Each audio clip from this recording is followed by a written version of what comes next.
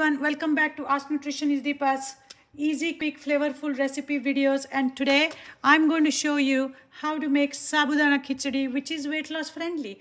And the ingredients are simple. It includes dry sabudana or dry tapioca pearls,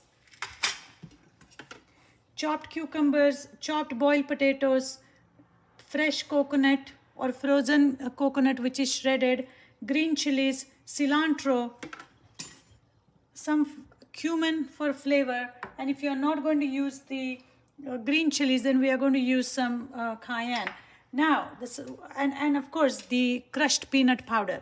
So what is this? What is the Sabudana Khichdi? Sabudana Khichdi is a dish that Indians make during fasting, and I'm going to make a weight loss friendly version of it because I'm not going to use any oil. So stick with me here for some time while I tell you the secret behind how to make Sabudana Khichdi without oil.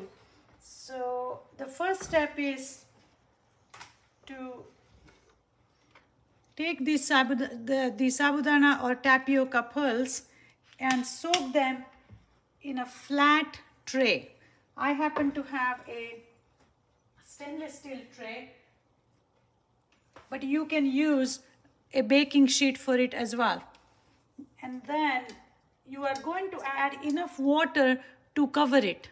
There is no need to wash the sabudana either. And then you are going to soak it in just enough water. And the trick is to soak it in this flat plate or a tray. And once it's done, you're just going to take a spatula or a fork and kind of separate all the grains. Okay. Now, sabudana as a whole doesn't really have much nutrition. Okay. However, if I look at the science behind the fasting and why sabudana was chosen, is because during fasting we deplete our glycogen stores, and sabudana has all the carbs that are needed for a person to restore those glycogen stores. And I think that's why sabudana was invented, or a root vegetable based cuisine was evolved to eat during or not or after fasting. So because fasting is good for our health, but what has happened is over the years people make all kinds of high calorie dishes for fasting, and it really crosses out all the benefits that you are going to get from fasting. So in this particular recipe, traditionally a lot of ghee and butter and oil is used. I'm going to skip all that and just basically going to make it without oil. So as I mentioned, I'm going to steam the final mixture in this steamer, but in order to get the sabudana or tapioca all dressed up, I am going to start by adding these cucumbers in there, along with these potatoes and the fresh coconut and the chilies and half of my cilantro. The chilies are already smelling very hot, so I have to be cautious. So I'm not going to add any red chili pepper. And now the only other whole spice that's going to go in there are these cumin seeds. And one way to get the best flavor out of cumin when you are using it raw is to crush it in between your palm. You're just going to dump it in here, and I might take a little bit more. So you may ask me what's the ratio. So I would say for 2 cups of soaked tapioca, you might want to add half a cup of potatoes and 1 small cucumber, or half a cup of cucumber, and few tablespoons, I would say like maybe 2 tablespoons of peanut powder, and chili and cumin and salt as per your taste. Now, do you see how beautiful this looks already?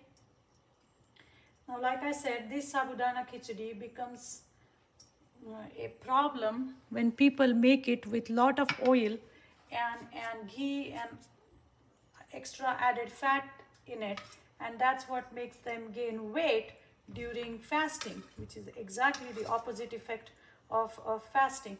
So now I'm just going to rotate this thali, or this platter, or this tray around, and keep mixing it until everything is mixed together.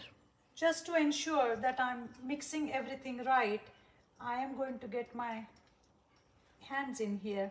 There's nothing wrong in touching your food with your hands. Actually, it helps with the eye-hand coordination. It also stimulates special neurons in our brain and helps with brain health. And it just stimulates your senses and you get more involved in your food. It's extremely important that we are involved and we are mentally, consciously thinking about what we are eating. That has a different effect than just ordering it from the restaurant and somebody else is making it and somebody else is delivering it. So I love making my own bread or you know, mixing things together. So once everything is mixed, I'm going to scoop 2 cups of that mixture into this steel pot, which is lightly greased. You can also use the Pyrex glass bowl or any metal cake container to steam the sabudana or tapioca mix. So I'm going to put it in the steamer. And once you put it in the steamer, you're going to lower the heat to high medium. You don't want it on very high, otherwise the water is going to overboil and get into the pot. So you just want to be cautious that it's not at very high temperature. I usually keep it at medium high. And it's going to go in there for 15 minutes. After 15 minutes, you are going to bring it out and just with the fork, just going to fork it together. Now, in the beginning, it may feel that it's a little sticky or wet, but don't worry. That's my 15-minute timer.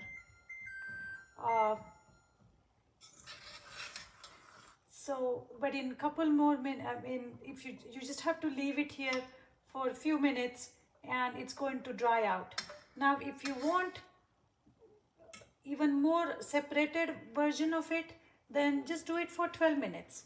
I did it almost for 15 minutes. It also depends on the quality of the tapioca.